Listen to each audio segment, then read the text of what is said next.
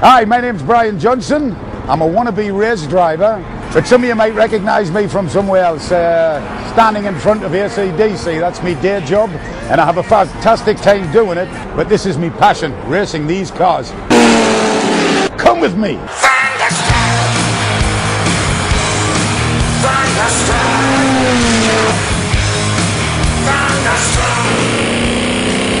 Certainly, when you're a rock star, you have to find something to do for recreation. And for Brian Johnson and his wife Brenda, this is what they do to kind of get away from the world of rock and roll. Check that baby out. Now that's an engine. There's not that much, difference. Before I go on stage, even though I've done it 100 times. 100? Well, a few thousand times. There's always one of the guys when I'm going up the steps, they'll just go on, give him hell, son. And that's, you get up and G yourself up to get on. And it's the same here, go out, be safe, have a good race, enjoy yourself. And that's what nearly everybody says before you go out. Just enjoy yourself. And you usually go quicker when you do. How did you start sharing your love of racing? Actually, it was down in Argentina, remember? With the band fired a go-kart track. That's right. We started racing go-karts just for a bit of fun. And Phil Rudd, the drummer, said, you need to get her a go-kart, mate.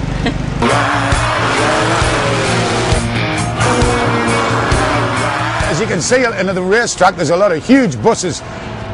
But our favourite and what we love so much is this. And this is the little Airstream. We are here, and this is the living room. Stay there. Now we're here, and this is the bedroom. That's it. This is the toilet.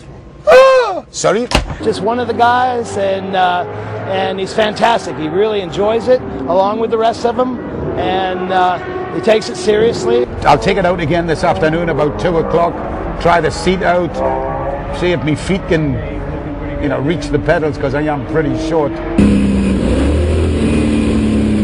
Brian, is a disciplined driver. He really seeks it out as a student of the sport. What I learned was it's not like the smaller car, which is just exciting and dashy and dodgy.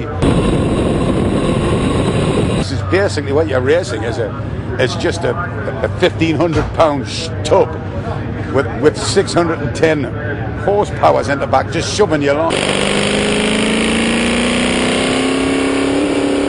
He drives a race car just like he tours. I mean, it's all or nothing with Brian. Steering wheel came off yesterday in my hand when I was doing 170 miles an hour. That wasn't funny. He's actually a very good driver, to be honest with you. He's been racing, I'm guessing, probably 12, 13 years.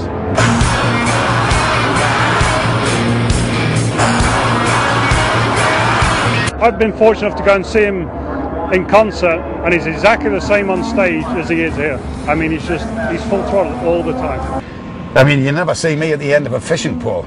Most energetic guy I think I've ever met in my life. When people say, now you just go and have a nice soak in the bathtub.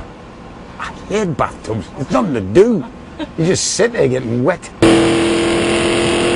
Brian's a pretty focused guy. I think when he wants to do something, he'll do it to the extreme. He'll really put in the effort and, study it. And as you can see with his driving, he really does do a good job. There's no feeling like it in the world.